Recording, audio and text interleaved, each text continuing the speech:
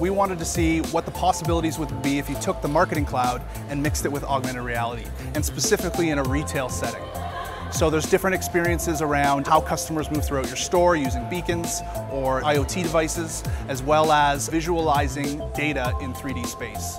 So each one of the experiences we have in here is actually sending data into Adobe Analytics. So as opposed to going to a dashboard and kind of seeing how many people used it, how many people converted, what percentage of males and females used it, that type of thing, you can actually just visually see the data by walking up to the experience.